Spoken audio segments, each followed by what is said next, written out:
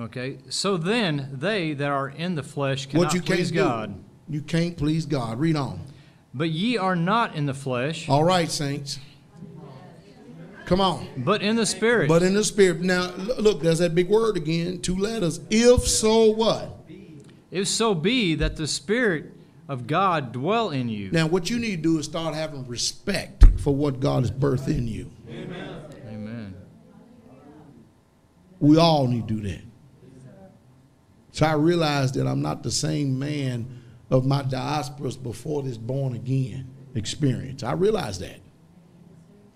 And I hadn't always had great respect for that. I mean, I've had a hunger and thirst and stuff, but it didn't become really, truly serious and stuff until I really start bearing down and seeking for understanding. Amen. And now I understand and know what's going on even more so. I mean, I always had a hunger and thirst for reading for God and study for God and stuff, but I mean business, serious business. Amen. I only got one time to mean business. That's true. Ain't no such thing, no reincarnation, or you coming back as a butterfly. And you surely don't want to come back as a duck that I ran over last week.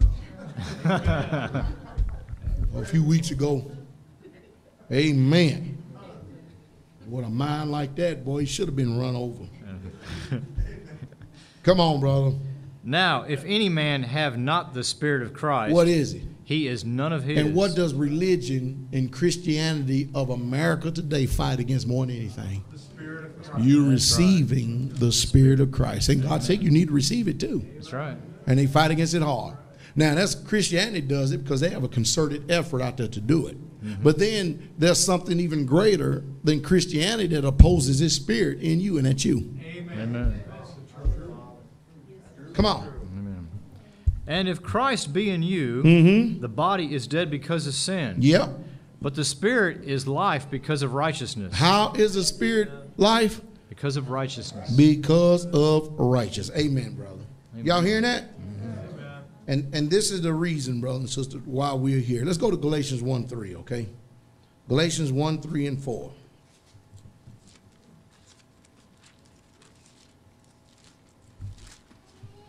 So there are many today teaching certain philosophies. And they all sound good. I mean, if your mind is unsuspecting and you don't even know what the truth said anyway, if something sounds good, you usually embrace it. Is that not true? Amen. I mean, you're not willfully going to go and just give yourself over to evil like the Church of Satan does. I mean, them people do it. They know what they're doing. Yeah. Amen. Amen. Amen. But they're calling these philosophies of today gospel truth. Amen. Amen. But I broke the news not too long ago because we already know. I'm telling you, God is not the God of all nations. That's true. And God is not going to save all the nations of this earth. No. No, He ain't. That's right. No, He ain't. He's not going to change anything from what He did from the beginning. Amen. None whatsoever at all. There were strangers that came up out of Egypt with Israel that was joined to them, and God gave instruction to Israel to love them as brethren because they received the laws, the commandments, and the covenant. And don't you do them don't do them no harm, and don't rule over them with no rigor because they are brethren. That's what it says about. That's the law of the stranger in the land. They were once strangers, now they're no longer strangers. That's right. And when we turn around and read this over in the new covenant, we can see we're no longer strangers. Amen.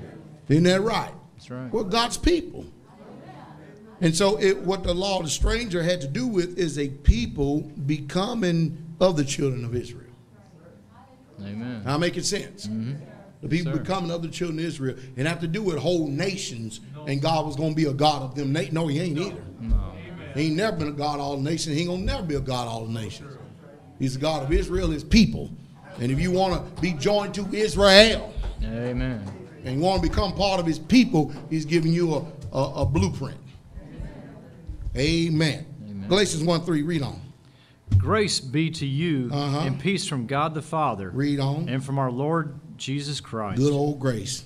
Who gave Himself for our sins. Now, why did He give Himself for our sins? Let's read this right here. That He might deliver us from this present evil world. See, God is still in the delivering business. Amen. And it's hard, brothers and sisters, being a man that come from evil and have to fight evil every single day in his own self.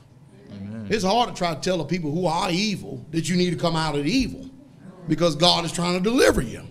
Amen. Because they have been so deceived in their philosophies that they receive. They actually think that you are a personal enemy to them, that you're trying to withhold something good from them. Now, let me tell you something about sin. There's pleasure in sin, but it's only for a season. That's the thing that holy, righteous instruction is trying to keep you from. Amen. Experiencing the pain of the deception of sin. Amen. Amen. Because there's more at stake right here than just experiencing the pain of the deception of sin. What's at stake is a righteous, eternal soul salvation. Yeah. You can't wait on yesterday year to get holy. You got to be holy today. Right. You're getting your mind prepared to be holy so you can have an expected end.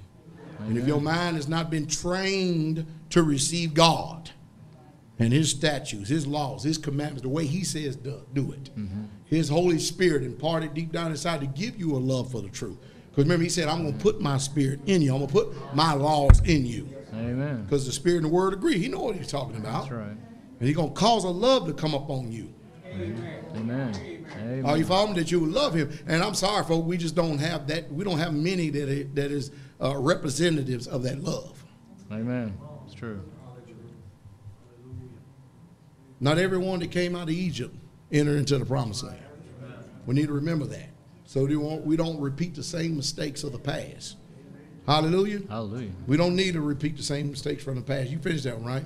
I got one little part of it. Or a little part. Go ahead on. According to the will of God and our Father. All right. Go to Ephesians 5, verse 15.